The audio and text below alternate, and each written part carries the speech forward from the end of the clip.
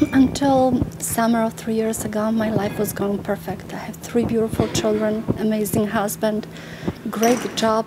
We just bought our dream house, and the last thing I needed was my dream car. Of course, I've gotten this too. I remember driving this new car and just got overcome with emotions.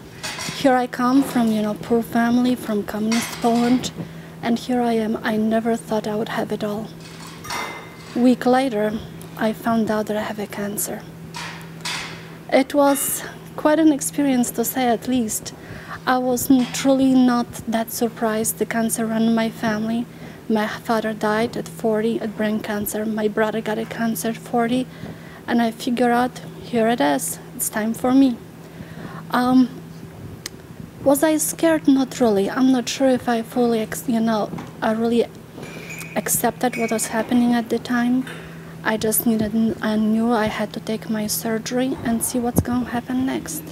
Surgery follow-up 2 weeks later went pretty good. The doctor, my surgeon, came, and I thought, so are we done? And he just looked at me, no, now you have to go to your cancer doctor, because of course it was some other issues.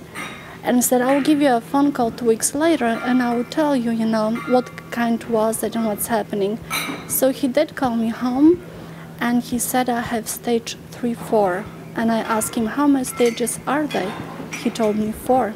So I knew I was in trouble. Having 3 small children, 5-year-old and 9-year-old and 12-year-old, that was the hardest part. But after the surgery, they told us to wait several months and see how the disease would develop and see what's going to happen next. So we did wait.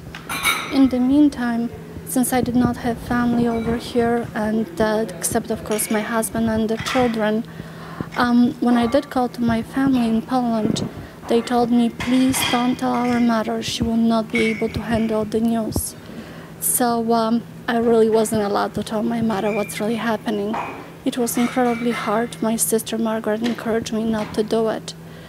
Unfortunately, 6 months later, she found out she had a breast cancer, IBC, and even though I couldn't tell her about this, she was forced to tell my mother she has a cancer. So even though it was hard for me to deal being sick myself, the most important and the hardest things were my children and my sister. The only thing I could do, not to panic and, obviously follow what the doctor says, is to turn to God. And that's what I did. And truly that saved me. I had an amazing episode one time when I was basically helping poor people. I've written the check to help the poor children, to support them. The woman on the Bible study came to me and she said, I have to tell you something. I said, okay, what is it? And she said, I just have a message for you, you are healed. And she'd taken off the bracelet from her hand and it says, Jesus, I trust in you. So from this point on, I knew I'm going to be fine. I wasn't scared anymore, and whatever's going to happen, it's going to be okay. On March, I had my IL-2 treatment. My cancer shrunk about 60%. Actually, I was so ignorant, I thought it didn't work because I thought it's going to be gone first time. And then I had to repeat the treatment one more time, and my cancer was gone. I feel incredibly lucky and blessed that I have an amazing care, amazing doctors, amazing nurses in Moffitt and Tampa.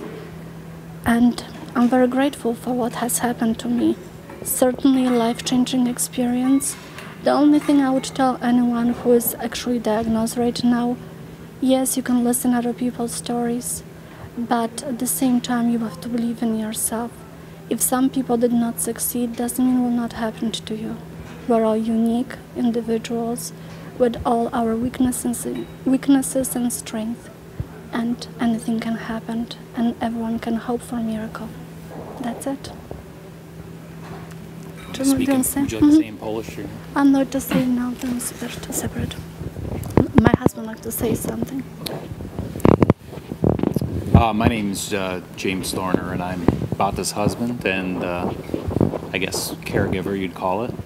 And my advice would be to not despair and inform yourself of all the treatment options, but don't over-inform yourself, if that makes any sense.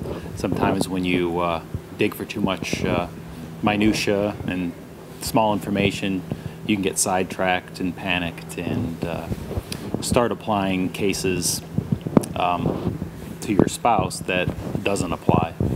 She may be 40 years old and suffering from a disease that she can handle better than perhaps the case study of an 80-year-old showed, and it can send you into unnecessary despair.